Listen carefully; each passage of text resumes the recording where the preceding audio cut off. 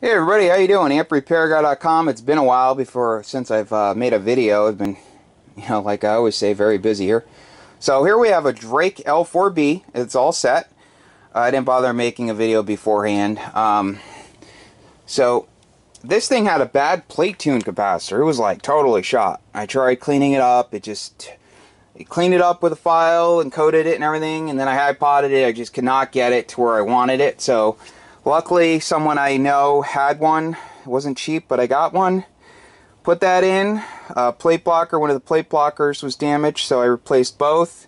I ended up putting a series glitch resistor in down there.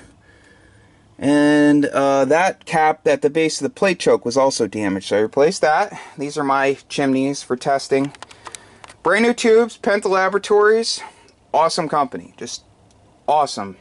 Great product. Have not had a problem yet with any of their tubes.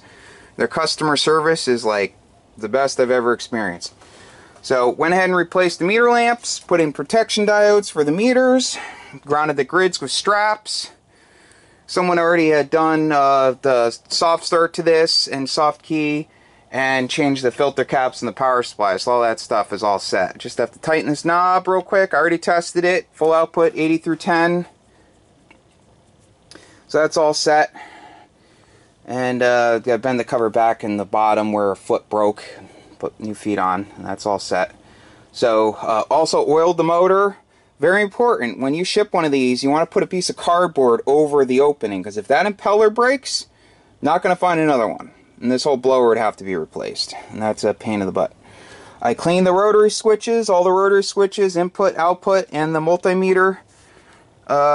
So that's about it. Oh, check the SO239 connectors. Don't ever try to operate this with the cover off, top or bottom, because it has high voltage interlocks. You put a direct short on the plate supply. Very important. Plus, it's extremely dangerous. So, I got another heath kit here, SB220. I have another one over there. I'm going to put it back on the bench when this is gone, and another amp down on the floor. So, that's that. Thanks for watching. If you have any amplifiers you need repaired, please give me a ring. I go through them as fast as I can once I get the parts, usually about 2 weeks. It takes about a week to get the parts.